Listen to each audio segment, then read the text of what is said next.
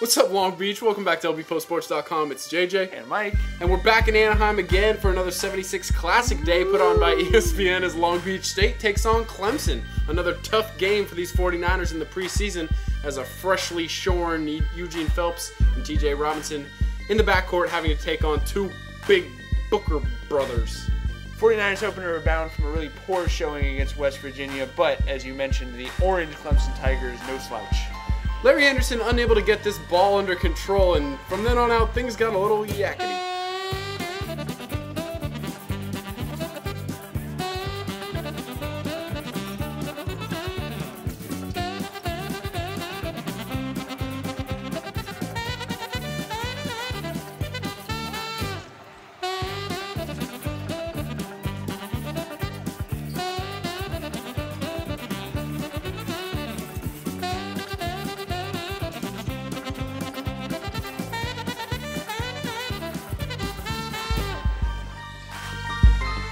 Not quite the highest quality of basketball, but anyways. Blah.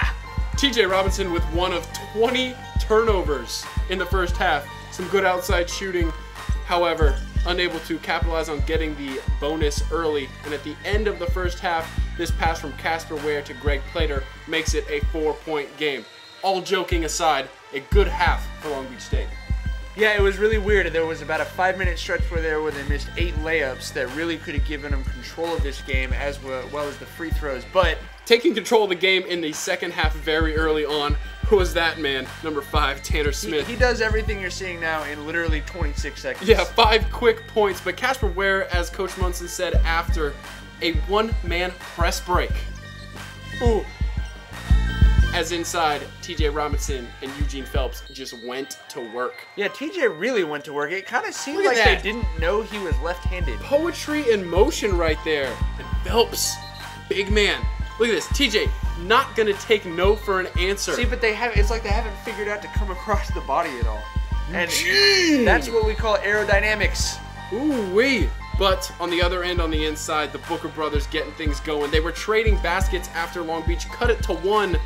And then Clemson went on their run, and eventually they would win 87-79. Career nights for Gene, Casper, and TJ. 3 double-doubles for the sophomores, please. Unheard of. 49ers will next face UCLA on Sunday afternoon.